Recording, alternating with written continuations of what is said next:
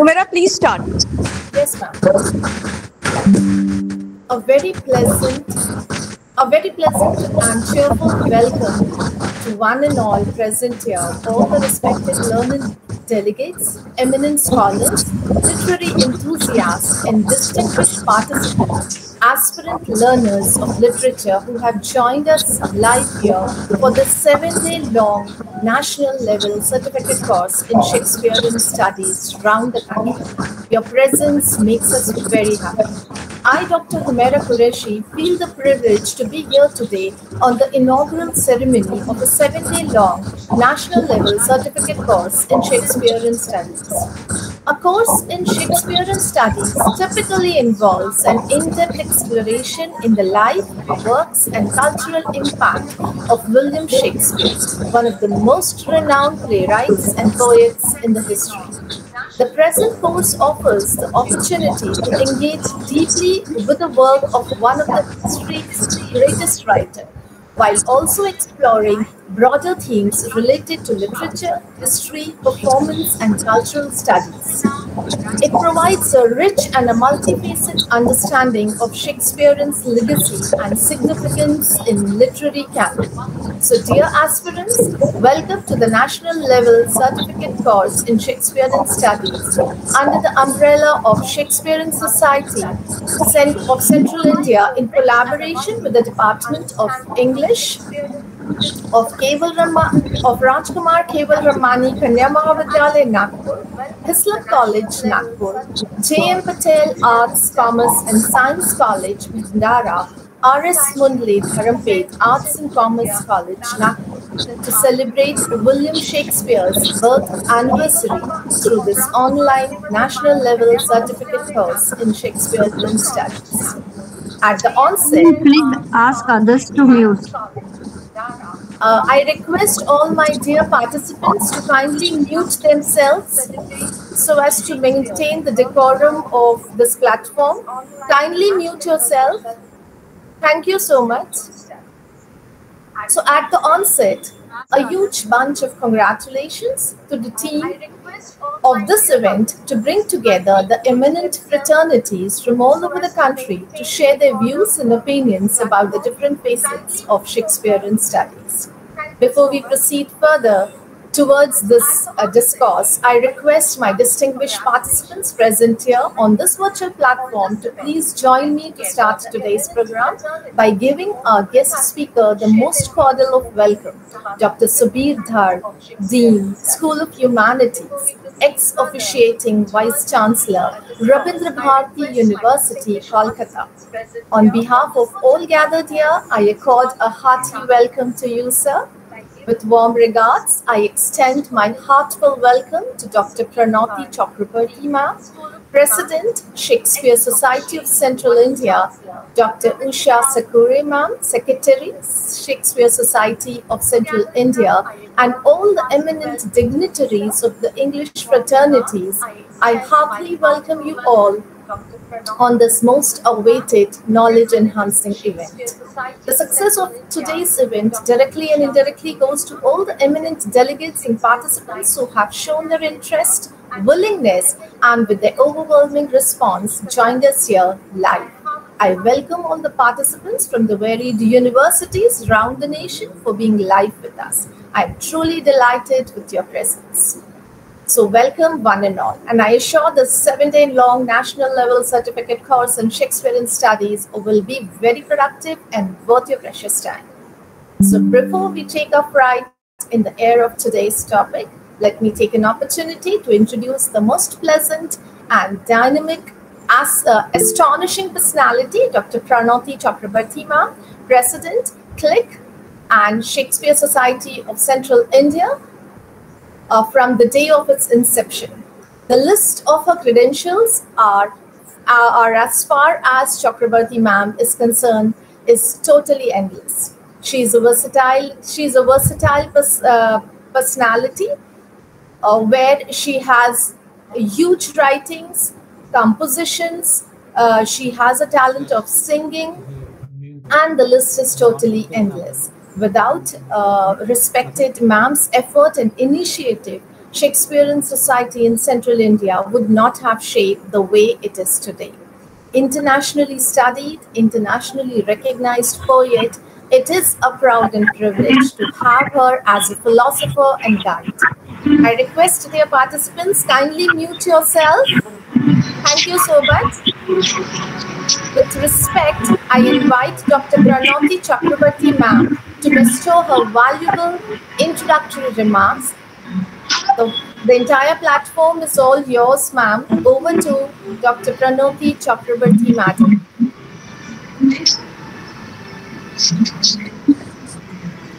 I request all my dear participants to kindly mute yourselves. Over to Dr. Pranoti Chakrabarti ma'am.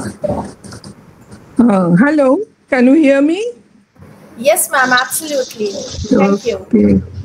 Good morning, all participants, coordinators of the participating colleges, and the colleges who are participating today are the RAJKUMAR, KEWAL RAMANI College Nagpur, HISLOP College Nagpur, PATEL College Bhandara, RS MUNDLE, DHARAMPETH College of Arts and Commerce, Nagpur.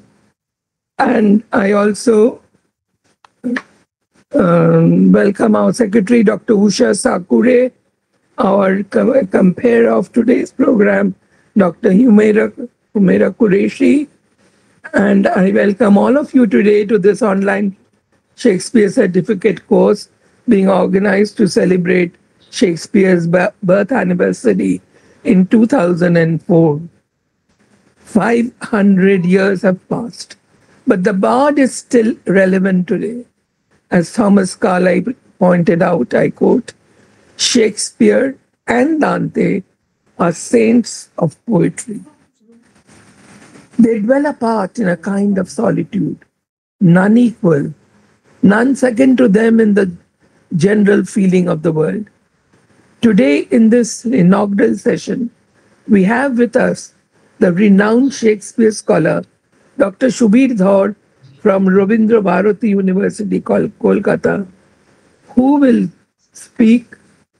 He had earlier given his topic as Shakespeare's relevance in India and his influence on the English language and literature, but we will leave it open to him and ask him to speak on whatever he's free to talk.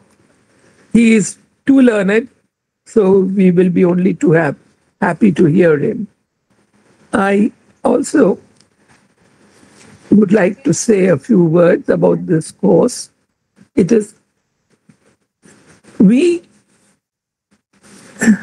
takes a lot of labor to organize such an event and to get well-versed resource persons to willingly share their knowledge and experience. Similarly, I thank all our resource persons who are all respected Shakespeare scholars for agreeing to share their scholarship with our participants throughout the week. This is a unique course, and nowhere in India and abroad, within my limited knowledge, such a certificate course is available. I congratulate the colleges who have come forward to share the platform with SSCI in this unique endeavor. A large number of undergraduate and postgraduate students have joined for this course, and we hope they will be benefited from this certificate course. Questions have been raised regarding the relevance of Shakespeare today. We in India have always admired great men, writers, philosophers, and spiritual leaders. We look up to genius and adopt and adapt at will. Even in this post-colonial era, Shakespeare shines as a beacon of light for our students and academicians. This is because Shakespeare is, above all, a poet of nature. His works hold up a mirror to the manners and intricacies of life and living in this world. Shakespeare's appeal is universal and immortal. This is due to the humanism that pervades his plays and perpetuates human values.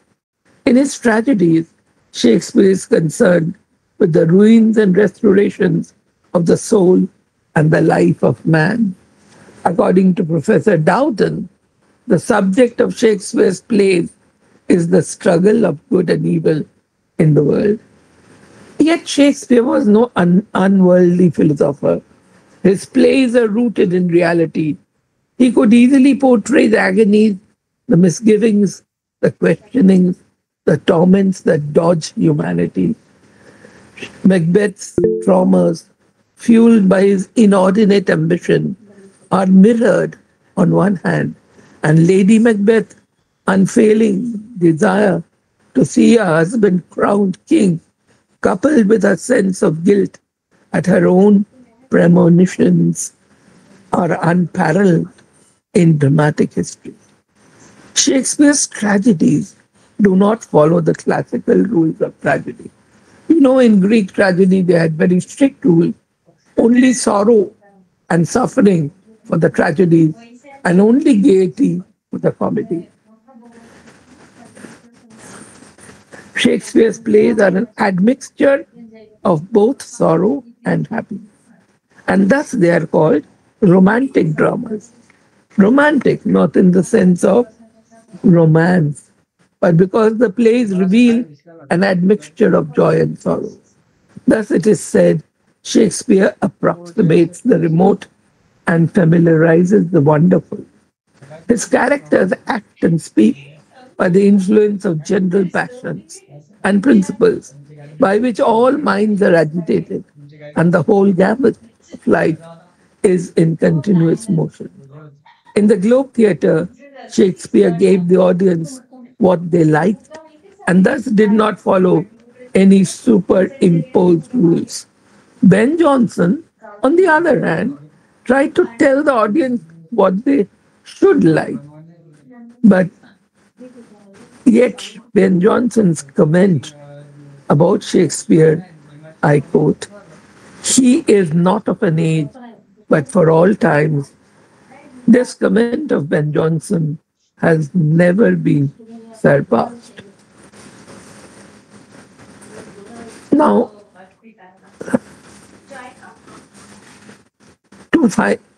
500 years have passed, but the bard is still relevant today. As Carlyle said, Shakespeare and Dante are saints of poetry. They dwell apart in a kind of solitude, none equal, none second to them in the general feeling of the world. Today, I would like to say that this certificate course has been planned to give a holistic view of Shakespeare's dramatic writings to undergraduate and postgraduate students of English literature. Being an online course, our aim was to extend the boundaries of knowledge so that our expert resource persons would share their views with a greater number of students and be directly accessible to them.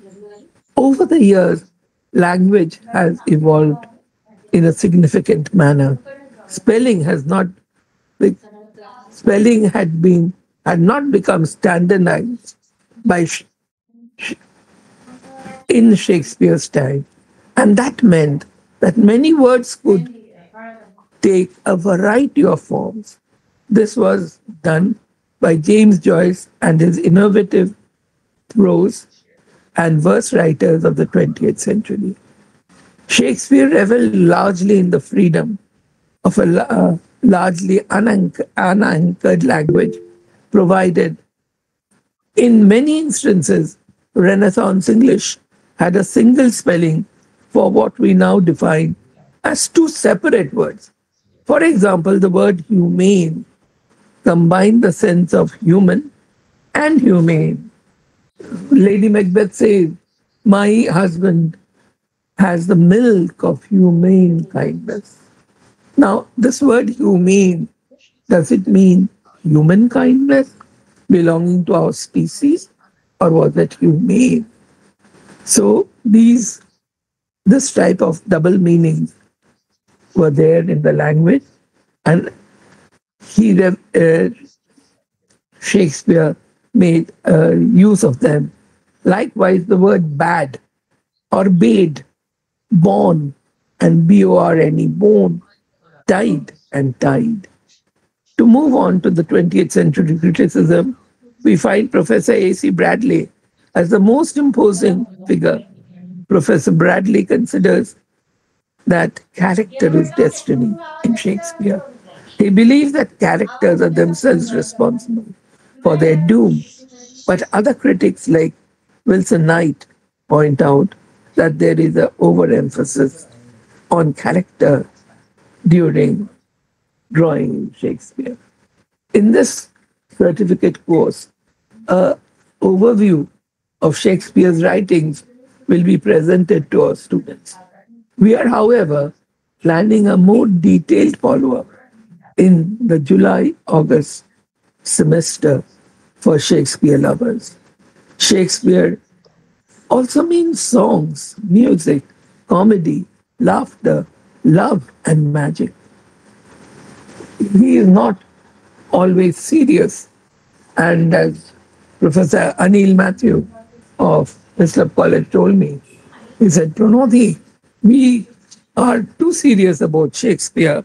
Why not enjoy the lighter side also, the music, the comedy?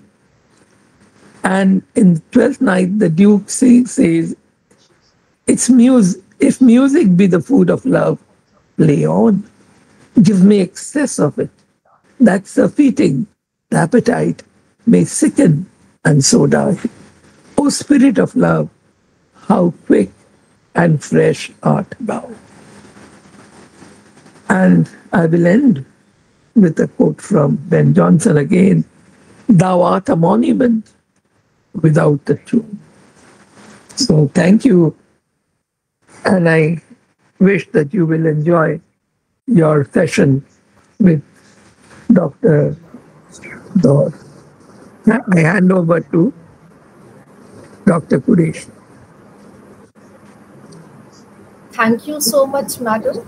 Your thought-provoking introductory address set a perfect platform for our distinguished participant to sail in the Shakespearean's work in the ocean of English literature. Thank you once again, ma'am, from the bottom of my heart. Now, it's my pleasure. It's all my pleasure, ma'am, to hear you. So thank you so much. With a lot of pride and pleasure again, I would like to invite now Dr. Prashant Shilke, sir, Principal, HISLOP College, a very dynamic leader who had taken the college to the great heights. Over to Dr. Prashant Shilke, sir. So we would like you to share a few words with us. Yes. Thank you. Thank you very much, ma'am. Good morning, everybody. Ladies and gentlemen, esteemed delegates and distinguished speakers.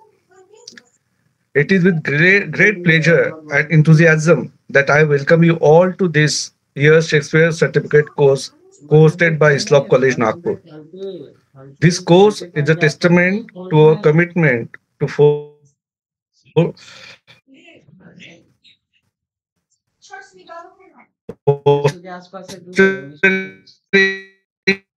we are not just celebrating the genius of playwright, but also exploring the profound impact of his work continue to have on literature, culture, and society.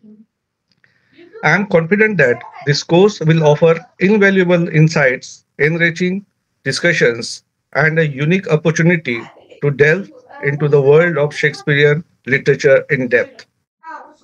Our esteemed speakers, experts in the field, have graciously agreed to share their knowledge and expertise with us. Their contribution will undoubtedly make this course a memorable and enlightening experience for all. I encourage each one of you to actively participate, ask questions, and engage in thoughtful dialogue throughout the course. May this journey into the world of Shakespeare inspire and ignite a passion for literature that will stay with you long after the course concludes. Once again, welcome to our Shakespeare Certificate course. Let us embark on this enlightening journey together. Thank you. Thank you very much and all the best. Thank you so much, sir, for your enlightening words. It truly matters a lot to us. So I once again thank you. Now let us move ahead. It takes a lot of words to say what we have in minds. Dr. Subir Dhar sir has tons of wisdom which he will share with us. Now let me take an opportunity, and it's a great pleasure to listen to this eminent speaker's address. For this, we are like highly privileged to have with us a great academician, a diligent personality par excellence, Dr. Subir Dhar sir, who has served as a Dean of School of Humanities, Director, School of International Languages at Sister Nivedita University in Kolkata. Additionally, he offers guidance and mentorship to the Department of English. With a rich academic background, Dr. Dhar has also held significant positions such as officiating Vice Chancellor at Rabindra Bharati University and Director of University's School of Languages and Culture. He has further contributed as the Director of the Tagore Gandhi Center and as a professor in English. Today, on this pleasant morning, we are privileged to have the opportunity to listen to him on the topic Shakespeare in India, his influence in English language and literature. So without any further delay, with great pride and honor, I would like to invite respected Dr. Subir Dhar sir to cast light on his knowledge upon us. So over to Dr. Subir Dhar sir.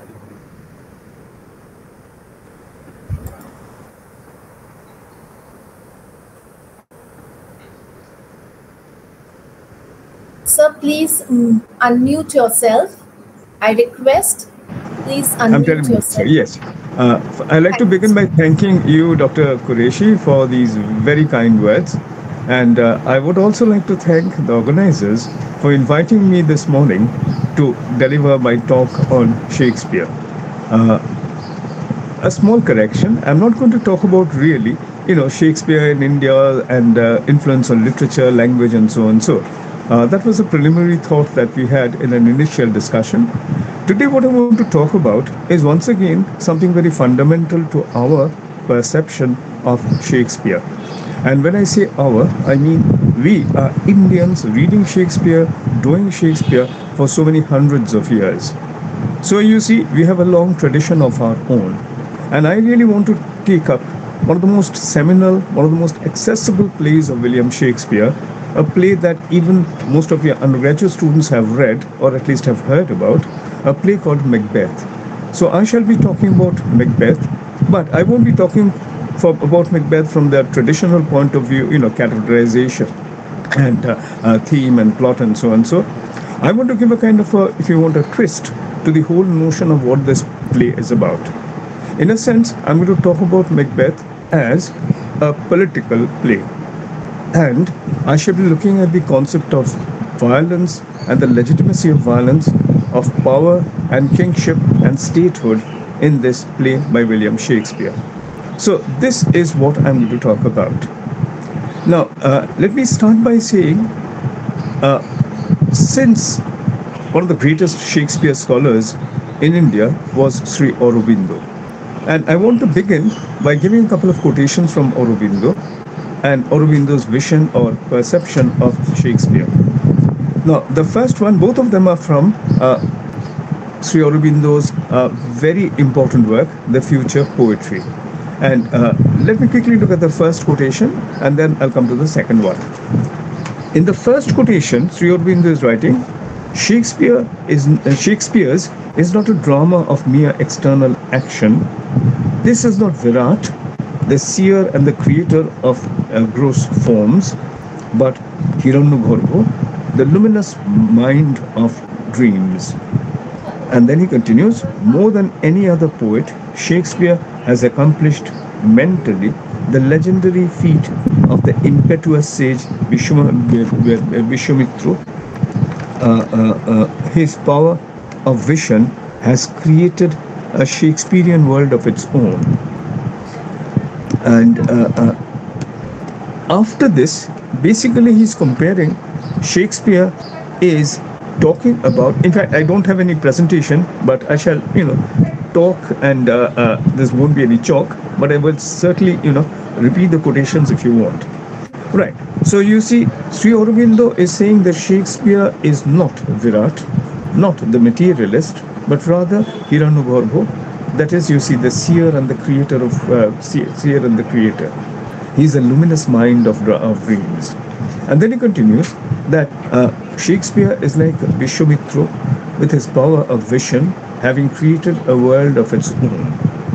Now, this is one quotation, which obviously shows how we Indians reacted to the genius of William Shakespeare.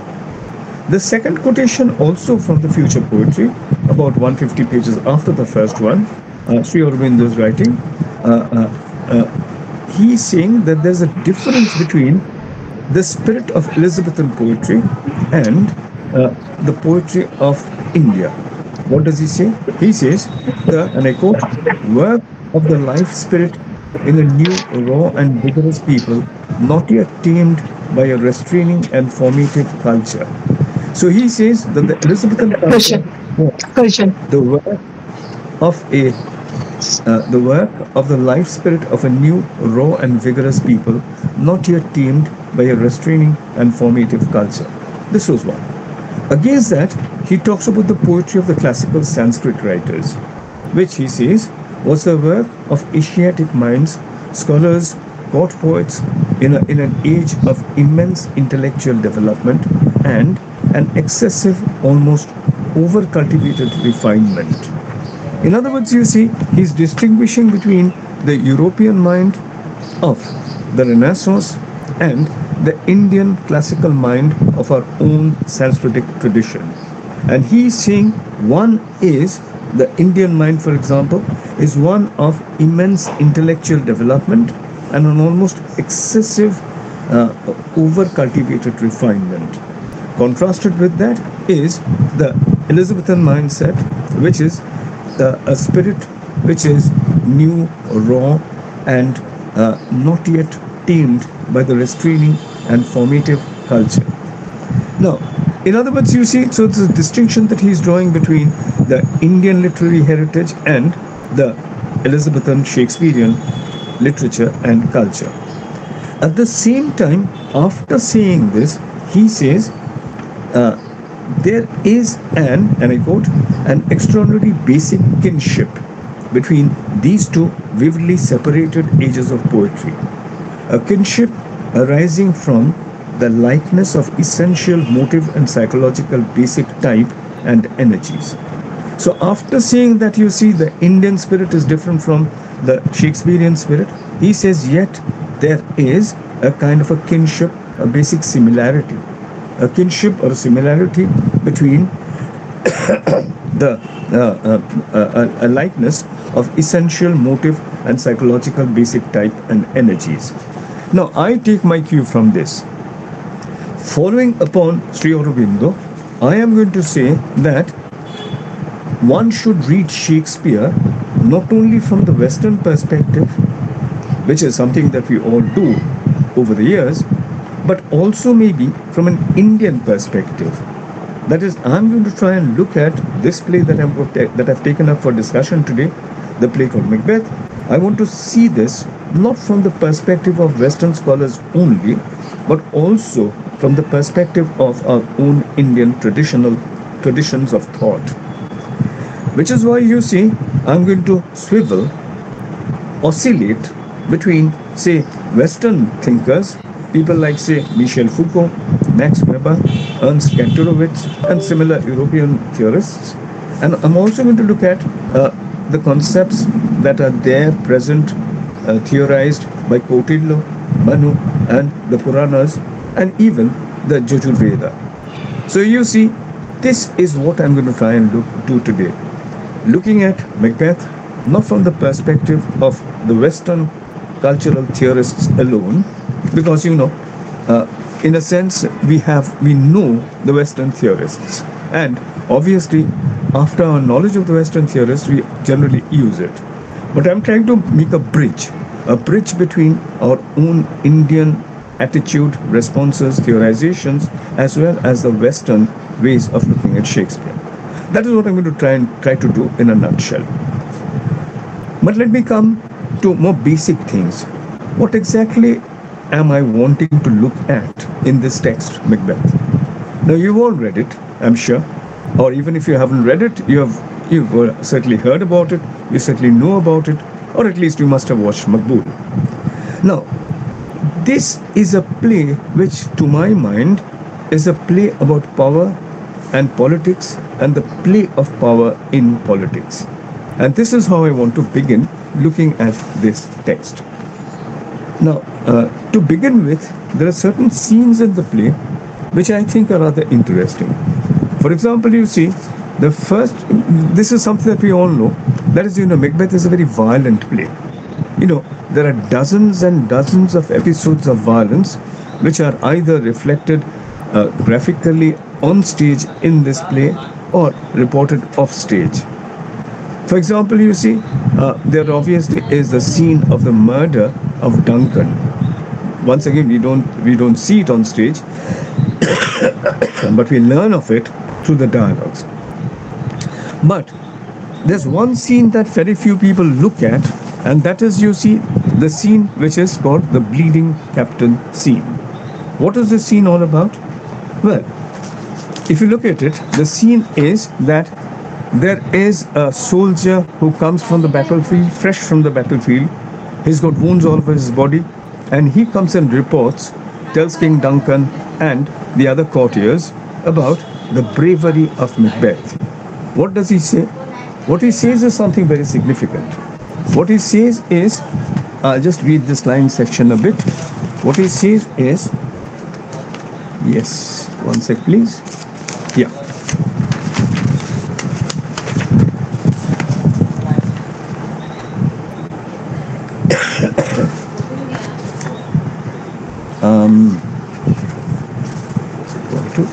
Excuse me. This is Act 1, Scene 2.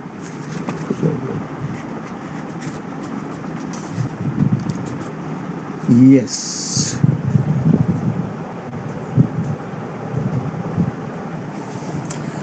The captain is talking about how the fate of the battle was fluctuating, that at one point the opponents of the king were becoming were victorious, on the point of being victorious, and then he says something very significant.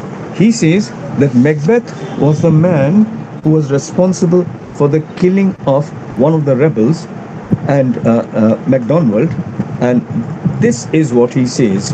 He says, for brave Macbeth, well, he deserves that name, disdaining fortune with his brandished steel, which smoked with bloody execution, like valor's minion, carved out his passage till he faced the slave, which ne'er shook hands, nor bade farewell to him, till he unseamed him from the nave to the chops, and fixed his head upon our battlements.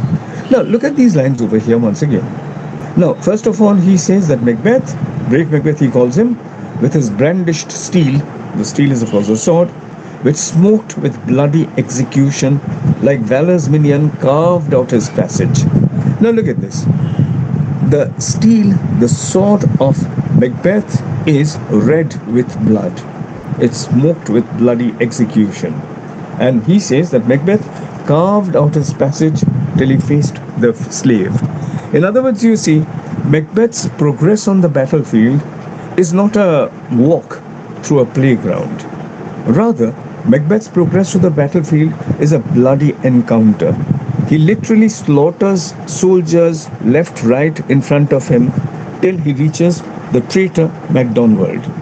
And then he says, till he faced the slave, which never shook hands nor bade farewell to him, till he unseamed him from the nave to the chops, and fixed his head upon our battlements.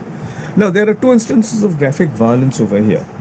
The first is that Macbeth is splitting with his sword the traitor in two. For example, till he unseamed him from the nape to the chops. The nape is, of course, the navel, and the chops are the lips. So you see, there's a graphic instance of a man literally being cut into two by Macbeth. And then, till he fixed his head upon the battlements. Once again, the beheading of the rebel soldier and the displaying of the head on the battlements of the castle. Now, these are all violent scenes, aren't they? And they actually underscore some of the most violent incidents that would be found in this play. Now, so you see, this is the first incident of violence that we get. Is this the only one? Certainly not. Because later on, as you know, there are so many incidents of violence.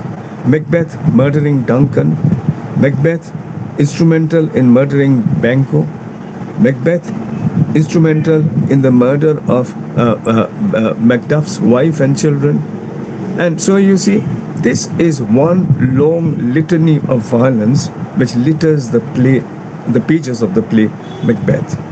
One after the other, there are so many incidents of violence. But immediately after this scene comes the scene in which King Duncan has sentenced the Thane of Cawdor.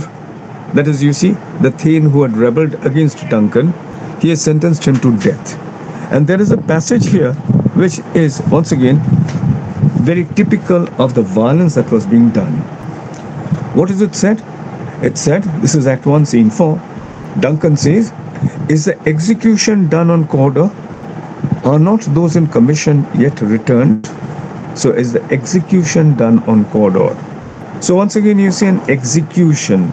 An execution once again is an act of violence. And this is Duncan who is saying this. And Malcolm replies and says, "My liege, they are not yet come back, but have spoke with one that saw him die, who did report that very frankly he confessed his treasons, implored your highness's pardon, set forth a deep repentance." In other words, you see an execution. Now, executions are also, don't forget, acts of violence. But the point that I want to make, first of all, is that you see, if you look at what Malcolm says, that the Thane of Cawdor, the former Thane of Cawdor, because later on Macbeth is going to get the title Thane of Cawdor. So the former Thane of Cawdor, very frankly, he confessed his treasons, implored your highness's pardon, and set forth a deep repentance. Now, he confessed his treasons. What is this business of the confession? And what is Shakespeare intending by that? To understand this, we can turn to Michel Foucault and his book, The History of Sexuality, Volume 1. This is what Foucault has to say, and I quote, "The confession is a ritual of discourse in which the speaking subject is also the subject of the statement. It is also a ritual that unfolds within a power relationship. For one does not confess without the presence, a virtual presence of, the authority who requires the confession, prescribes and appreciates it, and intervenes in order to judge, punish, forgive, console, and reconcile, a ritual in which the truth is corroborated by the obstacles and resistances it had to surmount in order to be formulated. And finally, a ritual which produces intrinsic modifications in the person who articulates it, exonerates, redeems, and purifies him, unburdens him of his wrongs, liberates him, and promises him salvation." Now, let me explain this. This is Foucault, and naturally students here may find it difficult to follow, so let me quickly, paraphrase this. What Foucault is talking about are several things. Number one, you see, any confession is a ritual that unfolds within what Foucault calls a power relationship. Why? Because you see, when someone confesses, he is confessing to someone who is more powerful, isn't it? And obviously, the confessor and the person who's hearing the confession, these are people who are implicated, who are joined in a power relationship. For example, you see, there is the authority of the person who requires the confession, and this authority is supreme because this authority has the power to either judge or to punish or to forgive or to console and reconcile the person who is confessing. In other words, you see, a confession is a kind of a public declaration, isn't it? And it is this that I want to concentrate on. The Thane of Cawdor, who was being put to death, confessed his treason. In other words, by confessing his treason, as you see, he is, number one, acknowledging the superiority of King Duncan. Number two, recognizing his own guilt. And number three, also indicating the justness of the cause of Duncan. In other words, you see, the point that I'm trying to make is simple. You see, we have seen two acts of violence till now. The first one, Macbeth killing MacDonald, the traitor to the cause of the King Duncan. And second, Duncan's command that the Thane of Cawdor, the former Thane of Cawdor, is going to be punished by execution. Now, these are acts of violence which are scripted, which are, displayed out in the open. Why? Because you see, the killing of the battlefield, the killing on the battlefield is recorded, remembered, reported by the bleeding captain. In other words, it's not a private act of violence. It is rather a public act of violence. Public in the sense that there are people who are witnessing this violence. Similarly, you see, the killing or the execution of the former Thane of Cawdor, once again, this is a public execution. People are watching it, people are reporting about it, people are informing the king about what had taken place. In other words, you see, all these acts of violence are actually acts of violence that are, as I said, in the public eye. These are open acts of violence. Now, this is what I think is central to this play, Macbeth. What is that? You see, there are two kinds of acts of violences in Macbeth. The first kinds of violence that I was talking about are these public acts of violence. The killing of a traitor in the battlefield, the killing of soldiers on the opposite side by Macbeth, and, as I said, the killing, the execution of the former Thane of Cawdor. Right? Now, so these are open public displays of power. What is so important about that? What is important about that, you see, that this act of public violence, this open violence that is being manifested in the play, this is important. Why? Because it is actually underscoring, emphasizing the power of the legitimate authority. You see, it's like this. Max Weber, the sociologist, said something very significant. He said, the state holds the monopoly on the display of violence. The state holds the monopoly on the display of violence. In other words, you see, it's very simply like this. I mean, if you go out today and you kill somebody, you will be arrested, you will be tried, and possibly you will be given the death sentence. On the other hand, if the state, if the judiciary, if the government decrees a death sentence on somebody, nobody is held responsible. To put it simply, you see, an act of violence which is personal is supposed to be illegitimate. On the other hand, a state-sanctioned act of violence is legitimate.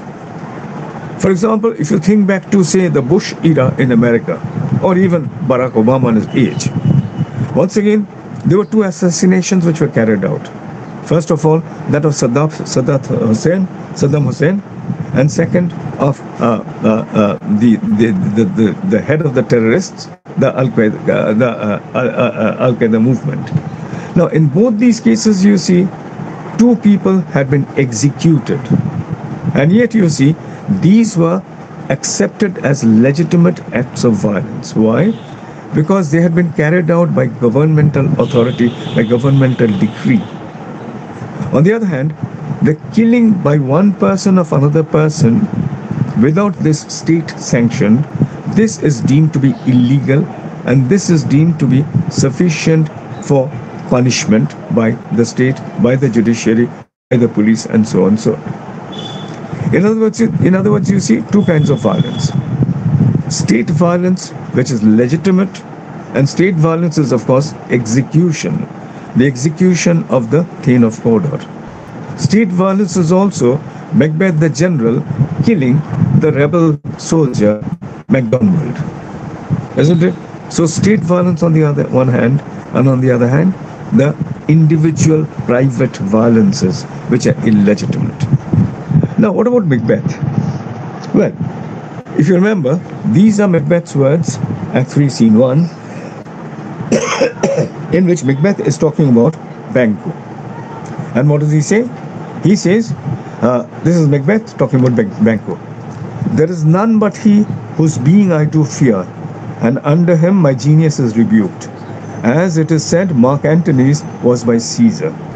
He chid the sister when they first put the name of king upon me. Upon my head they placed a fruitless crown, and put a barren scepter in my grip, thence to be wrenched with an unlenient hand, no son of mine succeeding. If it be so, for Banquo's issue have I filled my mind, for them the gracious Duncan have murdered, put rancors in the vessel of my peace. Now, once again you see, what is Macbeth talking about? This is Macbeth reflecting on what he's going to do to Duncan, and he is going to kill Duncan. So once again, an act of violence. But I think you see, more important than this act of violence, there are two other instances of violence earlier on in the play, which I briefly want to look at. The first is, of course, the killing of Duncan by Macbeth. Once again, what kind of an act of violence is that? Is that a public act of violence? It isn't. It's done in the middle of the night, when darkness is all around.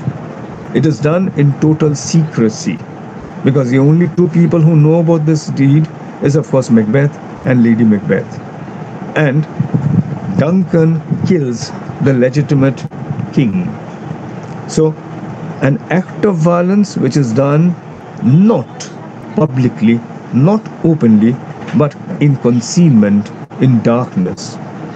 That's one. The other one, immediately after the murder of Duncan, are the other two murders that Macbeth commits. What are they?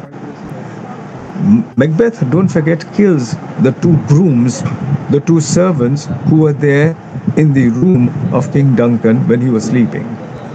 Now, of course, he justifies and he says that, how could I be rational, how could I be normal when I saw that these two men whose faces were reddened with Duncan's blood, and so presumably they had killed Duncan. So he says, I obviously killed them. But once again, you see, these are two other murders that Duncan does. And these two murders, the killing of Duncan and the killing of the grooms, this series of murders is only the first of a long series of murders that Macbeth commits.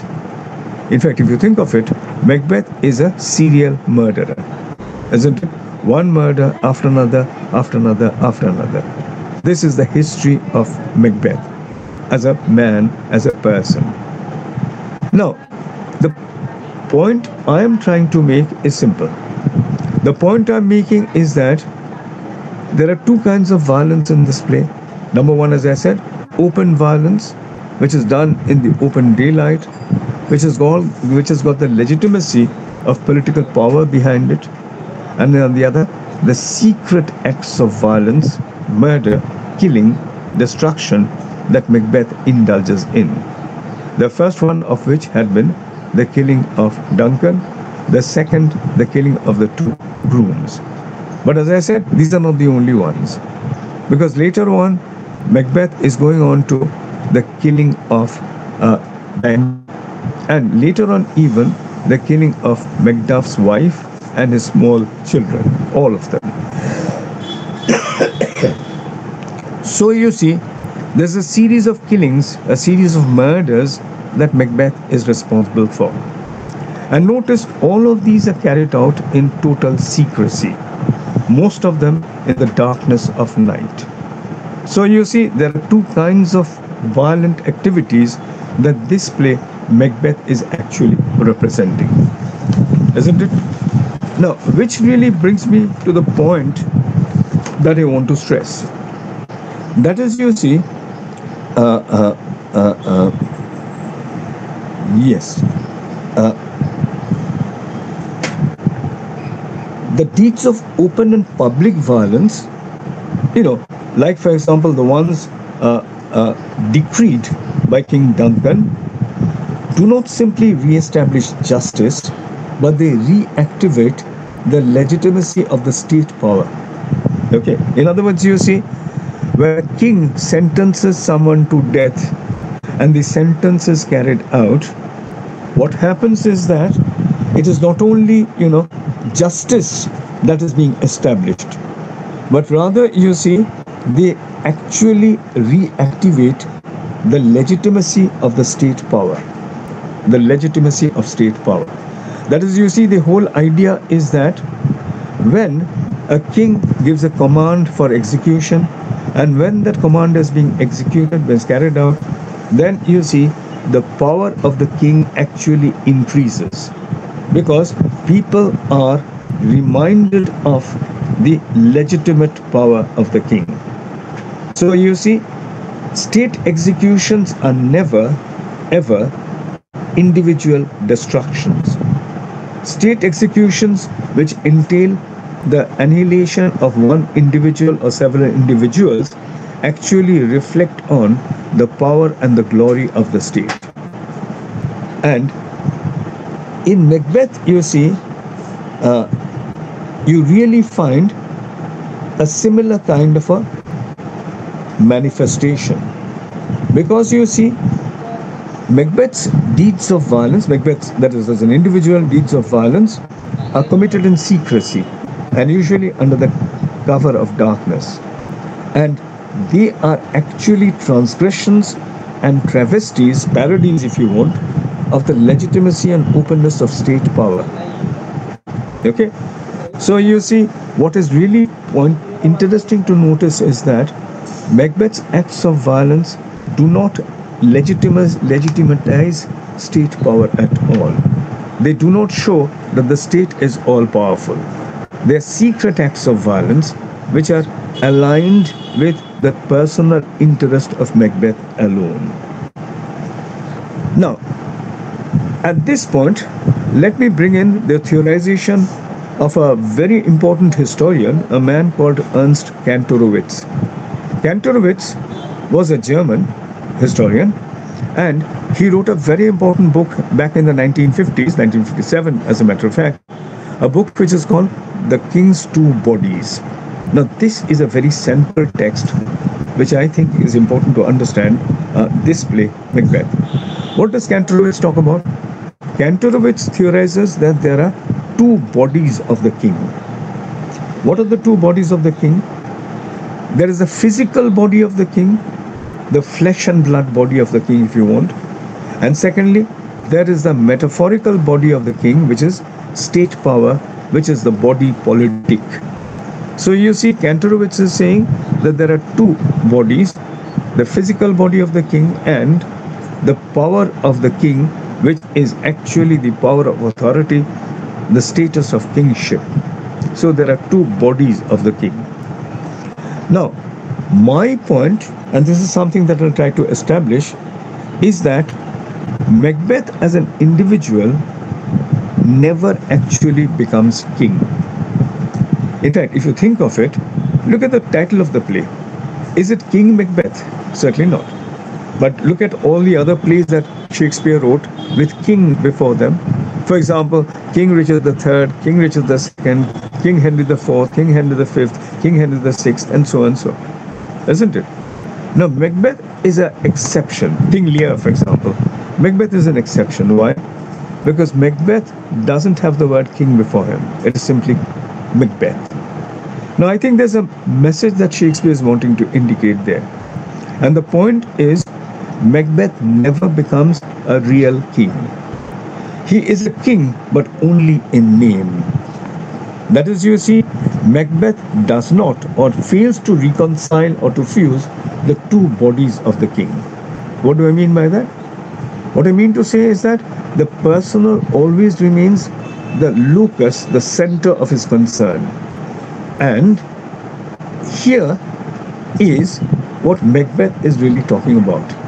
You know, I would say that one of the real aspects of Macbeth's tragedy is his failure to ascend or to attain the status of a king, even as he gains the territorial rights over the estate of Scotland. Let me explain this a bit. You see, the word status. Status means a position. Status also comes from state or status. That is, you see, the state represents a status. And the point, what I'm trying to say is that in Macbeth, you see, Macbeth fails to really become a king, because when a person becomes a king, he has to fuse the two bodies of the king. That is, the physical body of the king must be transcended and unified with the greater entity, that is the king not as a person, but the king as a personality, the king as a representative of the state. That is, you see, the whole idea is that Macbeth is an abject failure to become a real king. Why? You see, throughout the play, whenever Macbeth is talking, notice Macbeth usually talks about himself, not so much about the kingdom, not so much about Scotland. Over and over again, he talks about his own feelings, his own perceptions, his own ambitions, his own achievements, his own future, and so and so. That is, you see, the point is that Macbeth never quite really become the king, because he fails to fuse the two bodies of the king. Right? Now, in fact, you see, if you look at the passage that I read out earlier, Macbeth thinking about Duncan as thinking about Banquo, okay? The lines once again, there is none but he whose being I do fear, and under him my genius is rebuked. As it is said, Mark Antony's was by Caesar. He chid the sisters when they first put the name of king upon me. Upon my head they placed a fruitless crown, and put a barren scepter in my grip, thence to be wrenched with an unlenient hand, no sign of mine succeeding. If it be so, for Banquo's issue have I filled my mind, for them the gracious Duncan have I murdered, put rancors in the vessel of my peace. Look at the list, the series of personal pronouns. Okay, for example, whose being I do fear I. My genius, my genius is rebuked, my. Then, when they first put the name of king upon me, upon my head they placed a fruitless crown, put a barren scepter in my grip, and then no son of mine succeeding. For Banquo's issue have I filled my mind, for them the gracious Duncan have I murdered, put rancors in the vessel of my peace. So you see, in about 10-12 lines of dialogues, there are at least 8 or 10 references to the personal pronoun I, my, mine. This is indicating that Macbeth can never think beyond himself. You see, that is the real requisite of a true king. A true king never thinks of himself. A true king always thinks of his kingdom. Kingdom being not only the possession of his territory, the kingdom also means the people who have a being inside the kingdom. This is something that Macbeth can never think of. Throughout the play, you see, He's completely, totally self-centered. He cannot think beyond himself. He cannot think of the state, Scotland, that he has become the head of. Okay? And this is the point I would like to make. You see, what I'm indicating, or what I'm trying to show, is that Macbeth is a person in whom violence is something that is entirely personal. You see, even when he dictates an execution, even that is carried out, like for example, the killing of Banquo, that is carried out not in the openness of daylight, but in the darkness, and it is carried out by secret agents, murderers, isn't it? Even when he kills Macduff and Macduff's wife, even then, you see, he does exactly the same thing. Once again, this is a gesture not to reassert the authority of the government, the authority of the king and the state, but rather to get rid of certain people he thinks are inimical to his own personal interests. So you see, in Macbeth, you have this contrast. The contrast between legitimate power and violence and illegitimate power and violence. Macbeth falls in the second category.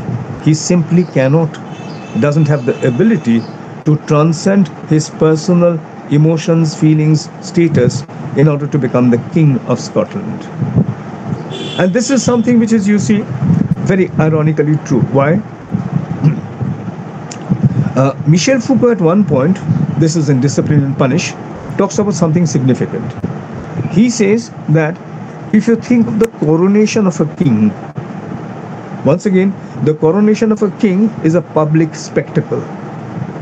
Okay, I mean, in a democratic societies, the coronation of a king is like taking the ritual of, taking the oath in parliament, isn't it? Once again, it's a public spectacle, and there are certain rituals which are associated with that. Foucault is saying that if you look at it from this perspective, the coronation of the king has an inverted double, has an inverted parallel, has a parodic reflection in the killing of a condemned prisoner. Because you see, when a condemned prisoner was killed in those days, the condemned prisoner was carried through the open streets on an open cart, and people could see him, people could spit at him, people could throw things at him if they wanted to. And then the condemned prisoner would be taken to the gallows where he would be hung, and there would be a priest waiting to receive him. And then the condemned prisoner would be forced to walk up the steps of the gallows to mount the gallows, and then he would have the noose put around his neck, and then finally he would be hanged. And there would be a crowd of people watching this execution. Now, if you think of the king's coronation, it is much the same thing according to Foucault. Why? Because you see, like the condemned prisoner who is taken to the gallows in an open carriage, the king on the eve of his coronation also sits on an open carriage, and the carriage is passes through the streets. On both sides of the streets there are people looking at the spectacle of the king going to the coronation. And then in the cathedral, the king mounts up the steps. Once again, look at the parallel. In the gallows, the condemned man walks up the steps to the gallows. In the coronation ceremony, the king walks up the steps of the cathedral to the seat, the throne on which he's going to sit before the crown is placed on his head. Once again, notice the parallels.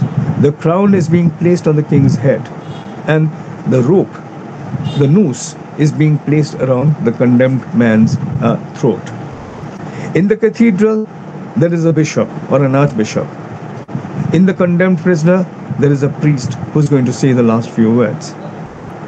So you see, actually the whole ritual of coronation is a kind of a negative, is a kind of a positive spin on the ritual of condemnation.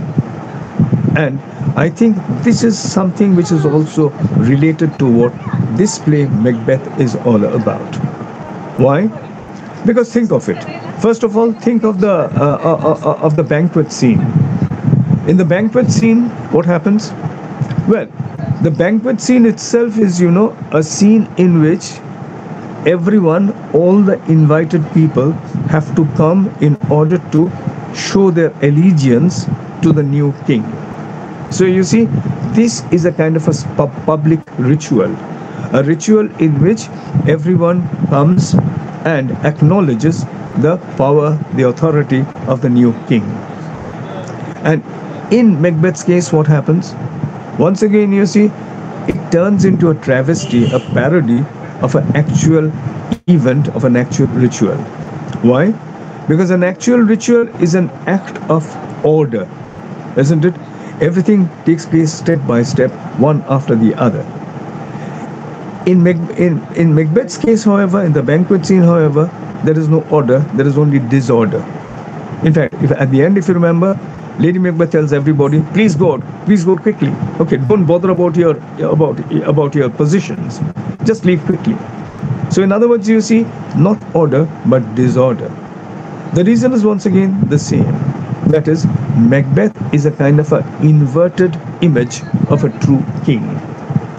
A true king is an individual who does his actions out in the open, and the openness of his actions really reflect on his power, really reflect on his authority.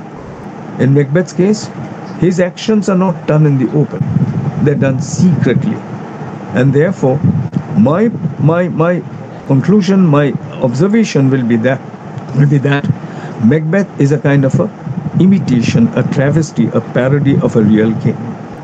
And it is this that this play is actually talking about. It's talking about power. It is talking about authority. It's talking about what is right authority, what is wrong authority. Now, I said, you see, the notion of the king's two bodies was a construct of the German historian Kantorowicz. But is it only that, is it only Kantorowicz who had talked about these things? Not really. For example, you see, if you look at our own Indian tradition, we have a long history of such speculation. And it is this that I want to look at very briefly now. First of all,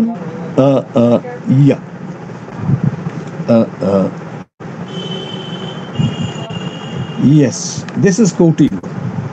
Okay.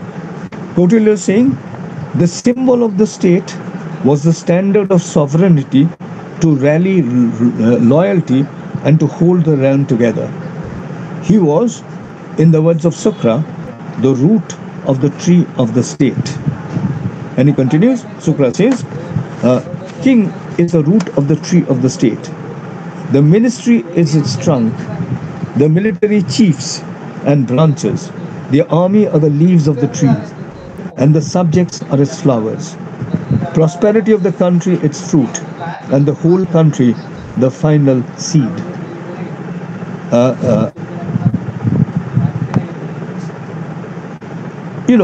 This is typical of the Indian notion of kingship of rulers. For instance, you can see this also in several places. For example, there's this book called Hindu Polity by a man called Jaiswal. Here, Jaiswal is writing, the law's administration is the real king. It is the ruling authority. And he calls it Danda. That is the executive authority in polity. It is the surety for the population. And he continues, and he quotes the Manava Dharma Shastra, and he says, the king who properly employs it prospers. But if he be selfish, abnormal and deceitful, Danda destroys him. Danda is a great luster. It cannot be held by despots. It strikes down the king who swerves from him, from law, together with his relatives.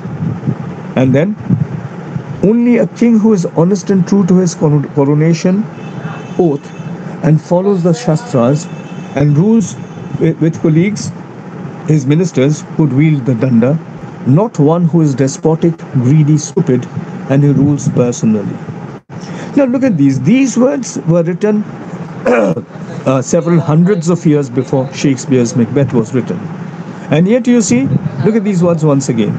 Only a king who is honest and true to his coronation oath and follows the Shastras and rules with colleagues, the ministers, could wield the danda, not one who is despotic, greedy, stupid, who rules personally.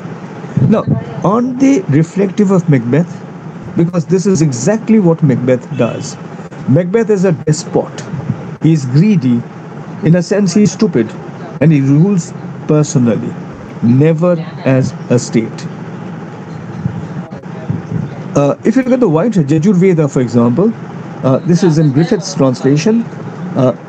It is being said, the state to thee is given. Thee meaning the king. The state to the king is given. Thou art the director, regulator, firm bearer of this responsibility.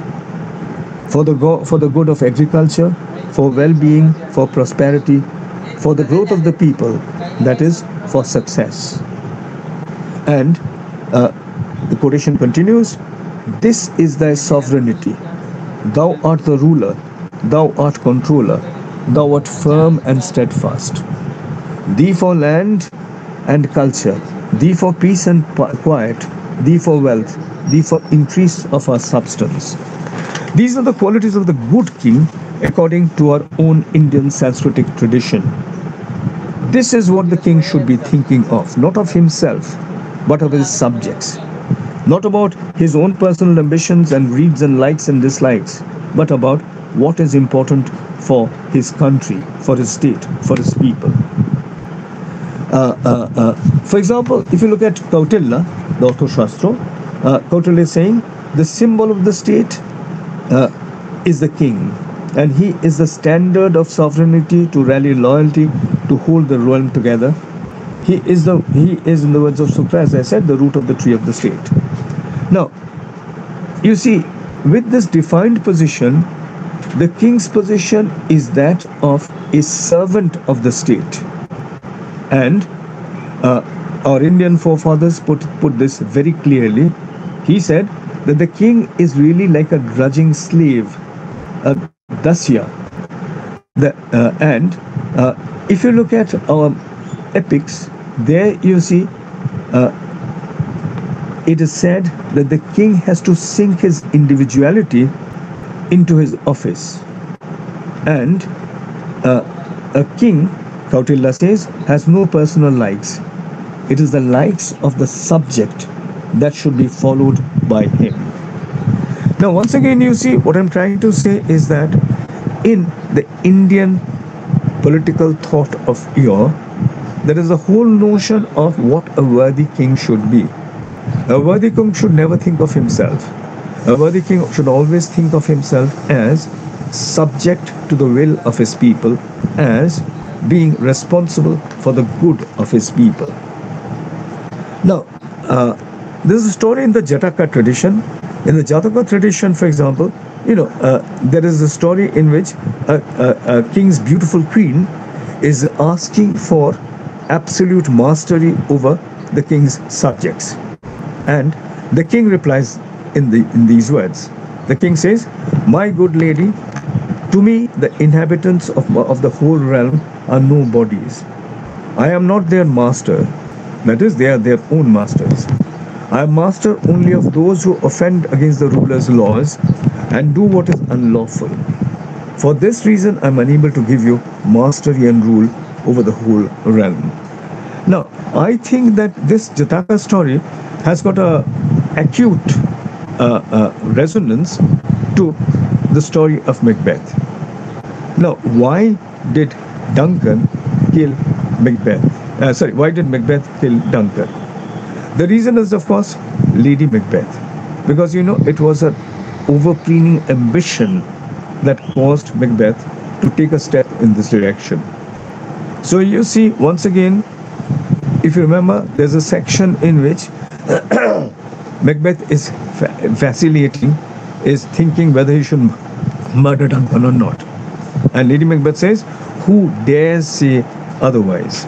In other words, she says that when you are king, what we will say is the law. There's no law above that. Once again, this is a travesty. This is a kind of a change, a kind of a misrepresentation of the whole notion of kingship. And my point is that in Macbeth, you find Shakespeare reflecting on just this: the failure of a king in order to become a king, the failure of an individual to really take on the responsibility of kingship. And this whole script, this whole idea is being represented through power and authority. The idea is that Macbeth can never think of himself as the king or the representative of the people of Scotland. You know, at a later section of the play, there is a section in which the nobles are talking about lamenting the lack of personal liberty. In every household, Macbeth has put a spy. So you see, under Macbeth, Scotland is a police state. Under Macbeth, there is no rule of law. There is only the rule of the despot, the rule of the man who has become king, not in order to literally look after the welfare of his people, but for his personal aggrandizement, for his personal self-respect. You see, what I am indicating is that after he is crowned, even after he is crowned, Macbeth fails to reconcile or fuse the two bodies of the king. The personal always remains at the locus, at the center of his concerns. And in this, even before the close of the play, Macbeth is threateningly overshadowed by Malcolm, who represents his willingness to subordinate and submerge his personal self in the larger interest and entity that is the body politic of the state. So you see, the individual body of the king, which should be subordinated to the body politic of the state, this is something Malcolm is willing to do, not Macbeth. For instance, you see, if you remember, this is what Malcolm says: "What I am truly is thine, and my poor country's to command. What I am truly is thine, and my poor country's to command." Now, this is a surrender of the self to the larger interest of the body politic of the state, isn't it? And this shows that Malcolm will be a real king, unlike Macbeth, who was only a king in name and nothing else. So you see, at the end of the play, the public display of Macbeth's severed head, his head cut off and displayed on a pole, signals not barbarity, but legitimacy scripted in openness. Once again, if you remember, MacDonald's head had been cut off and shown on the ramparts. At the end of the play, Macbeth's head is being displayed in a similar fashion. And you see, these are public displays of not barbarity, but legitimacy scripted in openness. And this, I'm saying, is the very antithesis of Macbeth's deeds of illegitimacy, which are encrypted in concealment. So I would say that one very real aspect of Macbeth's failure, his tragedy essentially, is his incapacity to ascend or to attain the status of a king. Now, status is the important word here, because you see, status doesn't mean only having territorial rights over an estate of Scotland. Status means the position, the responsibility, the personality transforming, changing, altering elevation of the individual to a condition of existence in which the individual becomes unimportant and the individual becomes part of the welfare of the kingdom. So you see, Macbeth, by killing Duncan, can gain the territorial rights over the estate of Scotland. But you see, at the end, he is like a bear tied to a stake. That is, he himself becomes the physical site of violence. And that is, you see, why I think Macbeth ultimately represents what Foucault describes as the condemned man, the symmetrically inverted image of the king. And I am suggesting that the whole play Macbeth is a political play because it is a play about, as I said, the legitimate use of violence versus the illegitimate use of violence by a man who is king not only in name but king in position, a man who is no longer an individual but rather a representative, and not only a representative but rather a part of the body politic. And on the other hand, Macbeth's tragedy is of a man who fails to make this transition to a higher realization. The point is that, you see, in Macbeth, what you find is that you have a complete disjunction between the notion of an ideal king and what Macbeth can become. Now, at the end, I'll talk about Kautilya in the Arthashastra. He has the Sabdanga theory of the state, or the theory of the 7 elements of the state. What are these? He talks about the king, the ministers, the kingdom, the kingdom, force, treasury, the punitive system, and allies as the individual elements. Look at these once again. First of all, the king. Number 2, ministers. Number 3, kingdom. Number 4, force. Number 5, treasury. Number 6, the punitive system of the judiciary. And finally, the allies of the king. These are the 7 individual elements of the state. And here, and then he talks about these elements. He refers to the double body of the king fused into one. Raja, Rajyam Heti, Prakriti. Now, in other words, you see, the whole concept of the state is something that Kautilya says is a combination of these 7 elements. And you see, quite interestingly, Macbeth at the end, when he's holed up in his castle, he says that he will not have any of these things. He doesn't talk about them directly, but he talks about them indirectly. For example, he is the king, but he doesn't have supporters, he doesn't have friends, he doesn't have force, he doesn't have treasury, he doesn't have a punitive system, and he has no allies. So you see, at the end of the play, or towards the end of the play, Macbeth is bereft.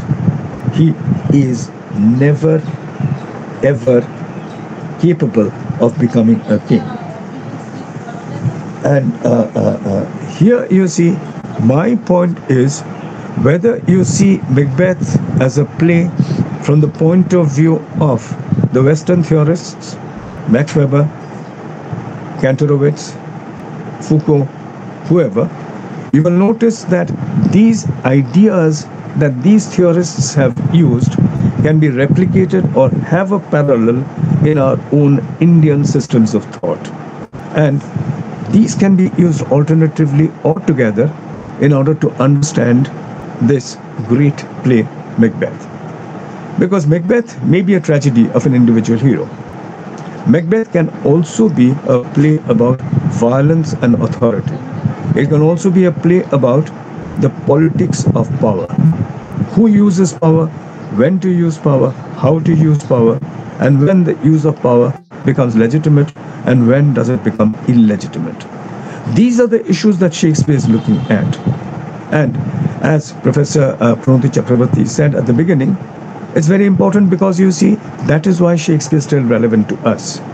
When we read Shakespeare today in the 21st century, in this changing world order of today, where you see there's violence, there's confrontation, when there's misunderstanding, when there is so much tension, Shakespeare can give us the keys by which we can understand our reality in a better way.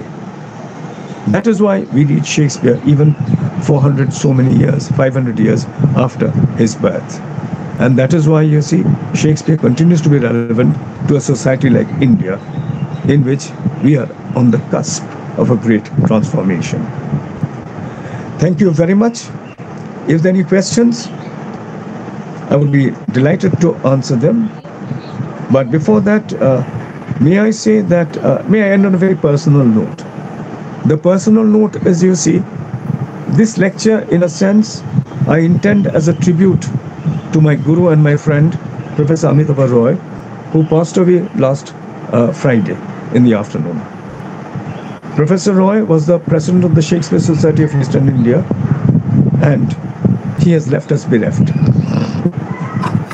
And so you see, this is a lecture which I would like to offer as a token of remembrance, as a token of thanksgiving for all that he has taught me over the years. Thank you. Any questions? If we have, sir is there to resolve the queries or any relevant questions. So the platform is open. I think, sir, everybody is quite content with the way in which you have explained. So I think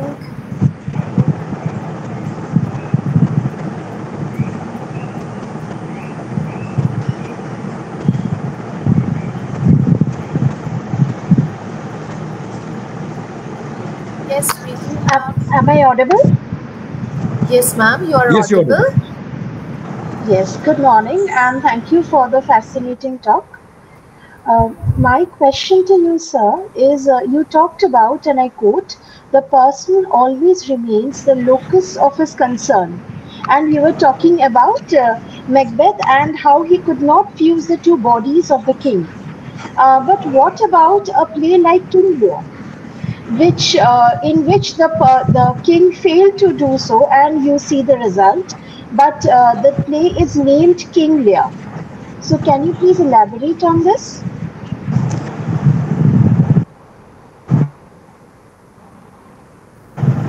You know, well, first of all, you see, King Lear is a very interesting play. The reason is, if you really think of it, even in his madness, King Lear is still a king, isn't he? Look at the way people address him. You know, he's mad, right?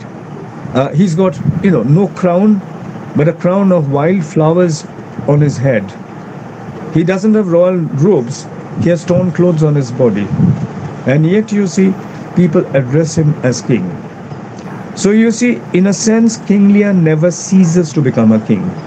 In King Lear, you see the two bodies are not so separate. Yes, King Lear does make a mistake when he gives up his kingdom and he divides it amongst his two daughters, his elder daughters.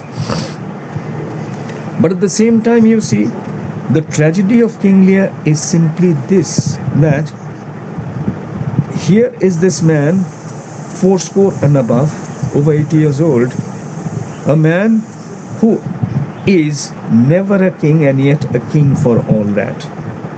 You see, one of the hubrises of King Lear is, of course, when King Lear says, I have taken too little notice of this. That is, he said, when I was a king, if you remember, this is the storm scene, right? Just before he tears off his clothes. He says, he has never taken notice of the suffering of the poor people in his kingdom. And that is a moment of awareness, a moment of, let's say, insight, where King Lear understands that this is something that he had failed to do as a king. And at the same time, you see, King Lear is still always a king, because other people acknowledge him as king. And this element is very important, because you see, the whole point is that it is not how or what you are, it is how people publicly perceive you as king or not as king. In Macbeth's case, Macbeth is a dead butcher, and is fiend like queen, if you remember. Okay. So once again, you see, Macbeth is not a king at all. He is rather a butcher. On the other hand, with King Lear, even at his lowest, he is always being acknowledged as king. Think of the situation in which Kent comes to him. Okay, Kent is in disguise, King Lear is powerless. And yet, Kent says that there is something in your voice that, responds in my heart. That is authority. Now, this authority is something which is, I think, true to King Lear, and King Lear has it till the end. In Macbeth, there is a marked absence of that. I hope that answers your question. Yes, perfectly. Thank you, sir. Anybody else? There's Ashwini Indurkar, ma'am. Basically, she just wanted to know, sir, you have mentioned certain names of the books. She wanted to repeat those names. Sure. Okay, first of all, well, I've referred to a range of books, in fact, maybe quite a number. Okay, first of all, the Western theorists. This is a man called Kantorowicz. How do you spell it? Kantorowitz.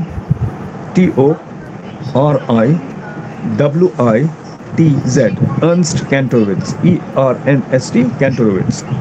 And the book is a very fat book, incidentally, 500 pages long, over 500 pages long. This book is called The King's Two Bodies. It's a fascinating book. It's all the more fascinating because you see in this book, there are about 10-12 pages that Kantorowicz devotes to a discussion of Shakespeare's play, Richard II. Okay. Now, it's fascinating because you see, if you read those 10 pages, it's a marvelous take on, once again, the two bodies thesis and how that fits in with Shakespeare's Richard II. Okay. Now, so, one, Kantorowicz. Number two, the two books of Foucault, naturally. Number one, History of Sexuality, Volume 1.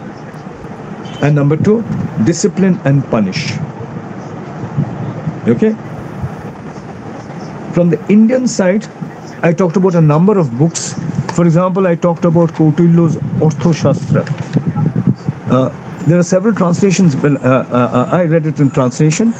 And so, there are several translations, including one by Kele, K-E-L-E. Very good. Next, there was K.P. Jaiswal. K.P. Jaiswal's book is called Hindu Polity, Hindu, P-O-L-I-T-Y, colon, A Constitutional History of India, A Constitutional History of India in Hindu Times, in Hindu Times. This is 1954, published 1954. Okay. Then I also talked about, well, for example, the Mahabharata, the Shanti Parva. Okay. In which it is said, and this is Vishwa, okay, who's saying this? Vishwa is, of course, a representative of Hindu loyalty in the Hindu tradition. And Vishwa is saying, of all the dharmas, that is the duties of rulership, the highest is in society is that of kingship. So I also talked about Kautilya's Arthashastra, as I said, and the quotation I gave was from Book 1, Chapter 19. Book 1, Chapter 19. What else? Well, I also talked about, R.T.H. Griffith's translation, R.T.H. Griffith's translation of the White Yajurveda.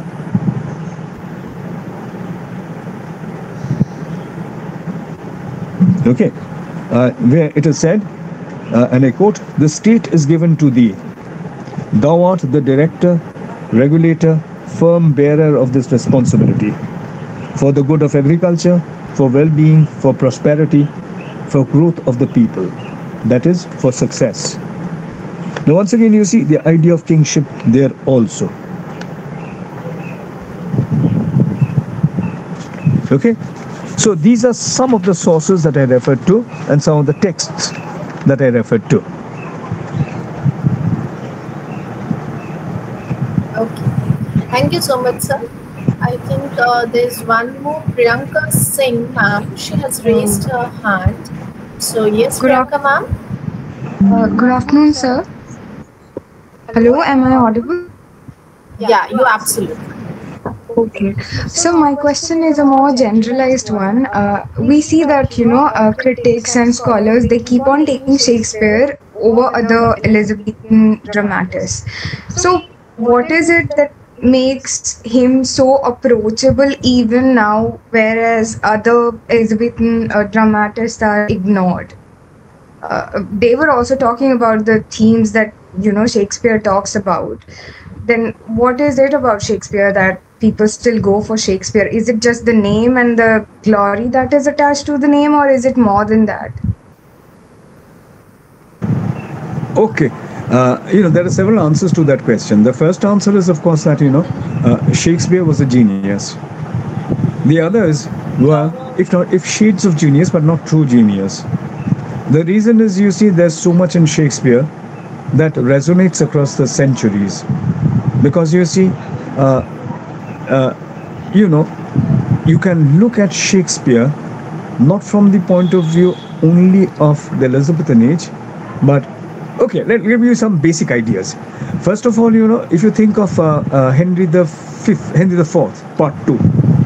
Okay, now at the end of the play, Henry the Fourth is dying. His son, Prince Hal, who's going to become Henry the Fifth, is sitting by the bedside of his dying father, and Hal picks up the crown and he muses upon the crown, and he wonders what is the responsibility of the crown that is going to come to him, and he walks out of the room. Just at that moment, King Henry V, dying King Henry V, wakes up and he sees that the crown is missing. Okay, and then his son comes in and he chides his son, admonishes his son, and says, "You can't wait till I die before you try out my crown." Okay, and then he gives some very sound advice to his son about how to rule a kingdom. What is this advice? One piece of advice is very relevant, and that is, you see, he is saying that when you become king, if you think that there is some problem in your kingdom, that people are not listening to you, that your power is waning, what you should do is to start a war somewhere else. Why? Because if you start a war, then your popularity is automatically going to increase. Now you see, this is something that all rulers know. Think of George Bush. His popularity was going down. So what did he do? He started the Gulf War. And once again, you see, his popularity soared. Okay? Now this happens over and over. In our country too, you have the same scenario. A prime minister starting a war somewhere. Why? Once again, to boost popularity. Okay, one. I'll give you another example. Many years back, when I was a very young lecturer in the university, and as you know, when you join a new university and you're very young, you're given the worst classes. Okay? In my case, you see, I was given a class, a very weak class. These were fine arts students, performing arts students, students doing music, drama, all kinds and songs and so on, so as in the graduate courses. And I was to teach them. The play was Julius Caesar. The time is also very significant. This was in the very early 80s. And if you remember, 1977 was the age of the emergency in India, when the state had the power of imprisoning anybody it wanted to under its draconian authority. And you see, after 1977, what happened was that Indira Gandhi was overthrown in the elections. A new party called the Janata Party came to power, which ruled before it disintegrated 2 or 3 years later. Now, I was teaching this play, Julius Caesar, a few years after this. And, as I was teaching this play, it suddenly struck me that this is a play which Shakespeare wrote over 400 years back, but that's not true. Because you see, this is a play which is talking to me right now. For example, if you think of Julius Caesar, who are the main characters? Obviously, there is Cassius, okay, the main plotter, if you want. There is Brutus, the idealistic face, the idealistic hero, the idealistic, let's say, image of the anti-Caesar revolution. There are people like Casca, okay, cynical, right? And there are a whole lot of other people below that. Now, it struck me that, you see, after the emergency, this is exactly what had happened. The Prime Minister was a very, well, first of all, there was a Brutus figure in our own country. That was Jayaprakash Narayan. Idealist, visionary, very Brutus-like figure. There was a political figure, Morarji Desai. Once again, very comparable in a sense to Cassius. There were people, for example, a kind of a person who was most often comic, more comic than not, a man called George Fernandez. And so you see, these were once again the Shakespeare prototypes that were being played out over and over again. And once again, you see, the democracy of the Janata Party came to an end because the internal squabbles did put an end to it. Just as the same thing happened in the politics of India at that point.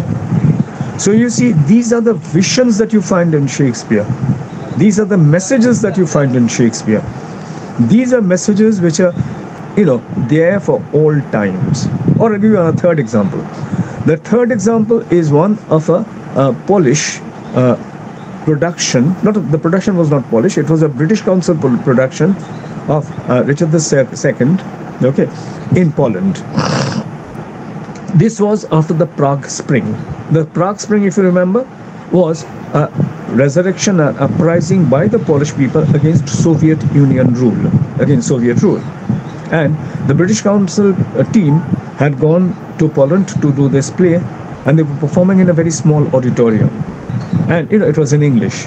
And so the actor who was performing in the role of the king, there's a scene in which he kneels down on the ground, that is on the stage.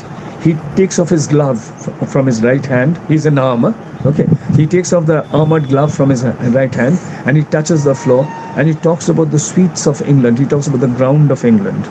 The actor later wrote that when he was doing this, he was wondering if anyone would understand what he was talking about.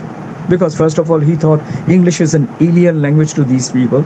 And then he said that as I was doing that scene, I heard a sound which I had never heard before in my life. What was the noise? The noise in the audience was a curious splashing kind of a noise. And then he realized that, the people in the auditorium, all of them, hundreds of them, they were crying. Why? Because as he was touching the ground of the stage and as he was talking about England and about how England is being lost, the people in the audience who had just, seen the defeat of the revolution against the Soviet government were seeing exactly the same thing. Their country being humiliated, their country being totally under the rule of the Soviet people. So you see, the defeat of their country was something that was reflecting in their minds when they saw this British actor performing in the role of the king, lamenting the death of England. So you see, these are issues which are not only universal, these are issues which are typical of all times, which is why we turn to Shakespeare. If you think of the other dramatists of the period, however great they are, if you think of people, say, at the same time, contemporary, say, Ben Jonson, or if you think of people a little later, say, Webster or Turner or Marston, none of these people, none of these playwrights have the same dynamics of imagination. None of these people have the power of resonating in the minds of countless generations of human individuals the world over. Which is why you see, Shakespeare is Shakespeare. He has everything. Okay? Okay. Yeah. Can we say, sir, that it is the adaptability of Shakespeare's vision which makes him Shakespeare? I mean, be it Poland or India or any part of the world, you can adapt his vision and there is a new story with the same old structure. Well, first of all, you see, I think the structure is important, yes, but not all important. The reason is, you see, it is the themes which are important. Yeah. Okay. For example, if I give an indication of this, you see, if you think of the notion of nationalism, okay, nationalism is in India is something which had its beginnings in Shakespeare in the 19th century, right? Because you see, before that there was no notion of nationalism, but during the freedom struggle, one of the predominant thinkers who influenced the Indian consciousness was Shakespeare, which is why everybody, Rabindranath Tagore, Bankim Chandra Chattopadhyay, everyone talks in superlative terms of William Shakespeare. So you see, they learned from Shakespeare. They learned how to express themselves, learned how to formulate their ideas. They learned how to communicate their emotions and passions through the language of Shakespeare.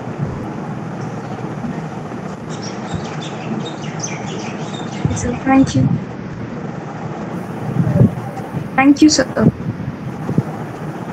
Thank you so much, sir. I think Ashwini Indurkar ma'am, yes? There was a follow-up question to the discussion about King Lear, where it was about that King Lear was always king. But can we say that sometimes he was too much of a king that he forgot to be a father, and that's the tragedy? Well, once again, you see, this is an important question, yes, because you see, the whole point is, you see, at one point, I mean, can you split off the personal from the public? Can you split the father from the king? Not really. If you become too much of a father, will you be less of a king? Or if you're too much of a king, will be less a father? And if you think of it, one of the flaws of King Lear is that he does not, one of the flaws of King Lear is that he loves his youngest daughter too much. When he's distributing his kingship, okay, what does he say? He says, the best part I have kept for my youngest daughter. Yeah. Okay. Now, you see, if he's done that, then the whole rigmarole about, me dividing my kingdom depending on how much you love me, about how much on your declarations of how much you love me. Okay, so that wasn't a test at all, was it? It was a test in which, you see, the result was already there in King Lear's mind, that he's going to give the best part of his kingdom. Yes, sorry? Yeah, it was. I mean, he already had decided whom he's going to give the land, but then, I don't know, maybe he wanted to show it to the people of the kingdom. Yeah, that's just the point I'm trying to make. You see, the whole thing is the whole love competition business. Okay, yeah. So you tell me how much you love me. So if you love me very much, I'll give you good. If you love me less, I'll give you less. Okay, so that was a facade. That was a show, isn't it? He's already made up his mind about what he's going to give to his different daughters. Okay, and he said, the best part I've kept in mind for you. Okay, yeah. Which is why, he's all the more shocked when she says nothing. Yeah. Isn't it? So King Lear was too much of a father, too less of a king. Okay. Well. Okay. Okay, sir. Though I'm having some trouble taking that statement, but I'll think more about it because it does not seem so. Maybe I'll have to read it again. Yeah. Thank you, sir. Yeah, just look at those sections. You see, in the trial, in the love contest scene. Okay. Yeah. And King Lear says very clearly, "For you, I've kept the best." Now, if he's kept the best for Cordelia, okay, then the whole business of this is a competition, etc., open competition, etc., that doesn't stand, does it? Then what was the need? Sorry? What was the need, the quantifying of love and all the show business? Was it for the image of father or the image of king? It was for the image of the king. Then you see, the point of the image of the king is that you have to show that you are impartial. Okay. Isn't it? Okay. The public image, you see. Clear? Like politicians have a public image, don't they? Yeah. Okay, and they can't go out of that public image, even if they want to. Well, yeah. Okay. Only King Lear's calculations are all upset. because of the recalcitrance of Cordelia. Because Cordelia fails to live up to the promise that King Lear had seen in her. Yes.